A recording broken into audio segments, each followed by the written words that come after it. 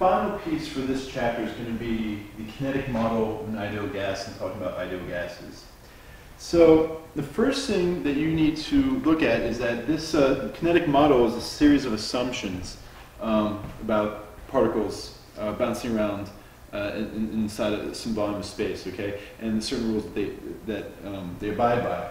One of the big things that you need to remember is that there is no potential energy between the molecules. There are no intermolecular forces, which basically gets at this idea that there is no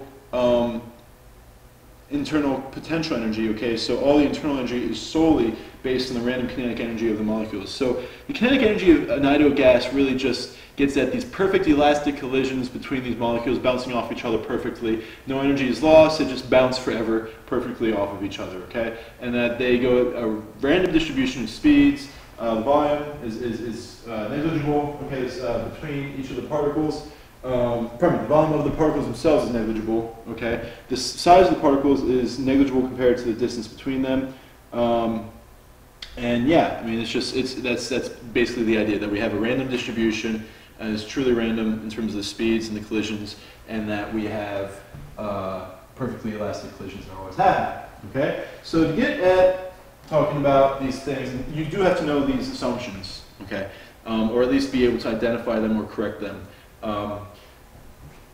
You also need to understand this idea of pressure. And we started talking about this in class, and the macroscopic definition of pressure is that it's force per unit area. Okay, pushing on a surface, it's going to experience a certain amount of force, and how much area it's distributed over is the pressure. All right. So newtons per meter squared gets at this unit pascals. Okay. There's a good joke I'll have to tell you about newtons and pascals some other time. Remind me in class. So I'm talking about pressure here. Okay, we're talking about air pressure. The one we're most familiar with is pressure of air here at sea level, what we consider atmospheric pressure, being 101 kilopascal, or 1.015, 1.01 times 10 to the 5th pascals. Okay, so everything, all air at sea level, experiences this level of pressure. Okay, and so we're gonna, that's the answer to number 1 there in your little practice problems, and we're gonna talk a bit more about this and exactly, ways to calculate pressure inside of cylinders and piston assemblies in class, okay? But I want to move on. I'd like to get to this next idea, which is the microscopic definition of pressure, which is going to be the total force per unit area, not from just, force being applied in the way we typically think of it, but from all the collisions of gas particles with the walls of the container that is holding them, okay? So what we have is this original definition of Newton's second law, the time rate change of momentum, and that if you sum up all those forces from all those collisions, all those changes in momentum that those particles experience, and so average them over an area, that is the pressure. That is the proper physics definition of what pressure is, okay? So there you go, those are your 2 definitions for pressure. You also are going to need to understand the behavior of ideal gases besides exactly, the definition of pressure, all right? So ideal gases do some very, very interesting things. One of the first is that ideal gases increase in temperature when their volume is decreased. Okay, so this is definitely very, very interesting, and the reason for this, okay, is that as we move the walls inward, okay, we're actually adding kinetic energy to the molecules, okay, and getting them to move a little bit faster. All right, so yeah, that's a very, very interesting idea that hopefully you came across. I asked you about it in the simulations that you guys worked on in class. This is one of the very first things that I showed you. So you want to be thinking of, as this little piston moves down here, you're increasing the kinetic energy of the particles that are colliding with that piston. And so as you decrease that volume, that temperature will go up. Another thing to point out about ideal gases is that they increase in pressure when more is added to the container. The reason for this is just that there are more collisions that are happening. So this diagram here gets at number 1, the increase in kinetic energy. So Ke is added. Okay, so the total average kinetic energy goes up. So for number 2, the way you need to be thinking that is that there are more collisions that are occurring. Because there are more particles, therefore the pressure goes up. Okay? So the next three here are actually ideal gas laws. Hopefully you guys remember this from chemistry. But the third one here is what we call the pressure law, okay? And so for the pressure law, what we do is we keep volume constant, okay? We have this container where the volume cannot change. So volume is your control variable. And what we do is we increase the temperature, okay? In other words, we're going to be heating up this container. And as we increase the temperature, the average kinetic energy is going to increase. So we increase the temperature by heating, all right? The average kinetic energy is going to go up. If the average kinetic energy is going to go up, those collisions are going to be happening with a higher velocity. If they're happening at a higher velocity, it's going to be a greater change in momentum, okay? Assuming that there are less collisions with the walls, okay? And that's a special type of collision with the wall. We may have to go over that. But that means that the pressure is going to also go up, okay? So this relationship is actually a directly proportional relationship. We see P is directly proportional to T. And what we call this is the pressure law. I think I've heard it called the Gay-Lussac, no, excuse me, the Abinson law. That's the other one we refer to it as. Sorry. A couple different ways. So that is the first ideal gas law we talk about here. The next one, okay, is going to be the Charles law or Gay-Lussac law. Okay, so here we're keeping pressure constant. Look at how we keep pressure constant.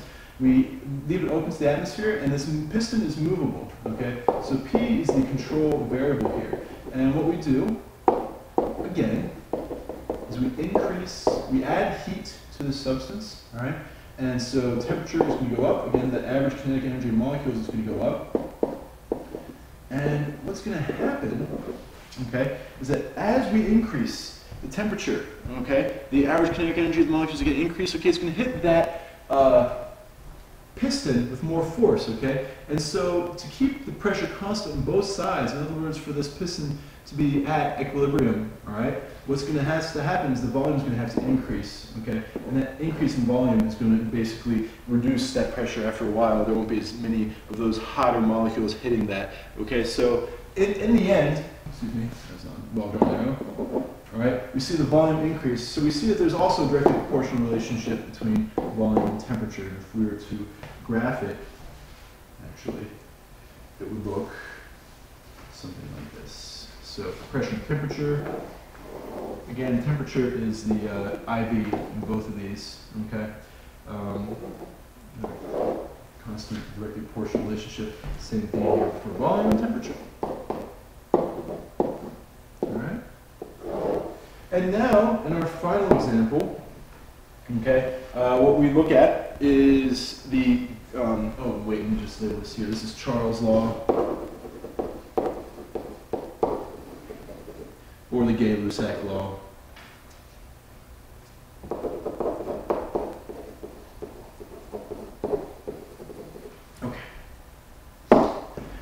Final gas law. What we're going to do is we're going to keep temperature constant, okay? This is a tough one, but we put it in a bath, all right, where it's supposed to always be at thermal equilibrium. All right, so temperature is our control variable here. And if we go ahead and change the volume of this guy, all right, the idea is that as we change the volume, we saw before that that change in volume is going to lead to an increase in temperature, but that temperature should be maintained constant. So if that temperature actually goes down, what we'll see, if that temperature stays the same, what we're going to see is more molecules, okay, bouncing around, all right, and hitting the walls more often, okay? So this increased force, all right, from the particles at the same temperature, same average kinetic energy, but more of those particles hitting the walls, okay, that's what's going to cause the increase in pressure, all right? So we see a decrease in volume, increase in pressure. What this tells us is that these two variables are inversely related, all right? So what we end up with here, and I'll draw this again here. Okay, so V, we decrease V, okay? So T, we got to keep it constant. So what this means is that at the same temperature, there's less space and there's more collisions, so P goes up. So we see P is inversely proportional to volume, all right? And if we draw this out here, volume was what we changed. That's the independent variable. Pressure is up here. We get this type of inverse relationship, all right? And this is what we call Boyle's law. Okay, so So those are the 3 ideal gas laws. What we'll do the next time is that we will combine all of them. We have a combined gas law that we will be using, an ideal gas equation of state. We'll do some practice problems, all right? And yeah, that'll be it. So make sure you read all the extra notes that are in your packet there, in addition to making sure you've copied everything I've written down, all right? See you Wednesday, guys.